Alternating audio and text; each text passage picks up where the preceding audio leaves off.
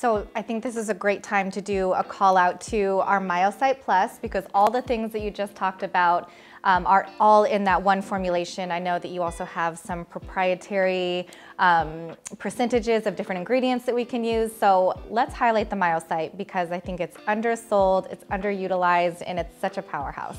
So the Myo-Cyte Plus has gone through a number of formulations throughout the years. One of the reasons being is that, as the company and as the product has evolved, so too have the peptides.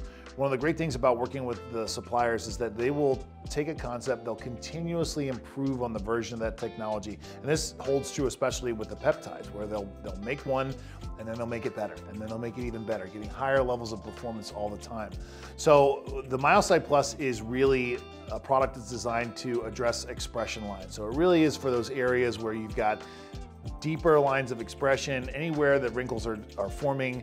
And keep in mind that wrinkles always form perpendicular to the long axis of muscle contraction, which is a really fancy way of saying that wrinkles form against where muscles contract. So if you have the frontalis muscle that contracts upwards, wrinkles form vertically across the forehead.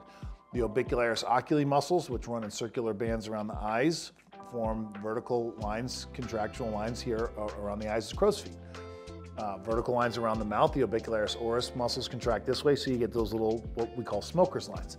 So to really address muscle contraction, you've got to help to soften that muscle contraction, right, the contraction lines, and also simulate the connective tissue. So with the blend of peptides that we have in this Myo-Cyte Plus, we're able to do all of that.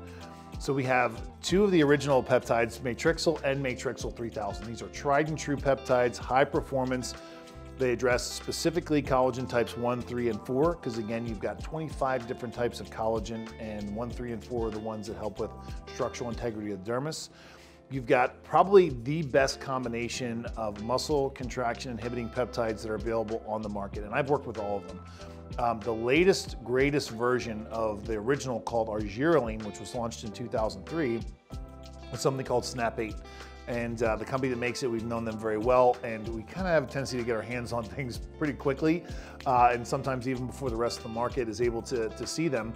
But it's a combination of something called Snap-8 and Aniline, and this is really their powerhouse combination.